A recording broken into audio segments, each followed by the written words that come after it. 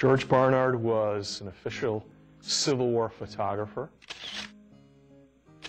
He joined General Sherman on his march to the sea. Photography was still new. You, as a photographer, you do not travel exactly with the battles.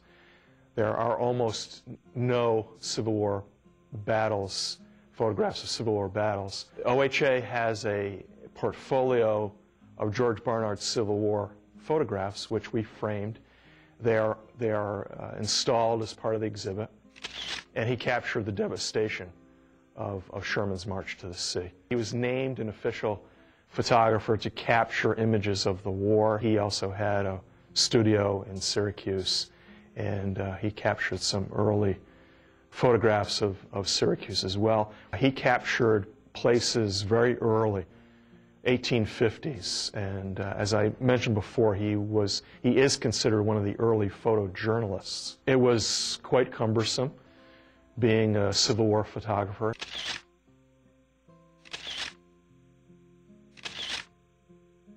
Equipment was large, and they had to bring all their plates with them. They were made of glass, they were fragile.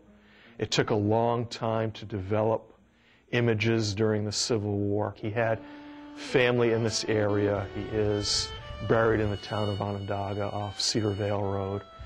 And yes, I think that he did have an affinity for Central New York and wanted to come back and live out his last days in Onondaga County.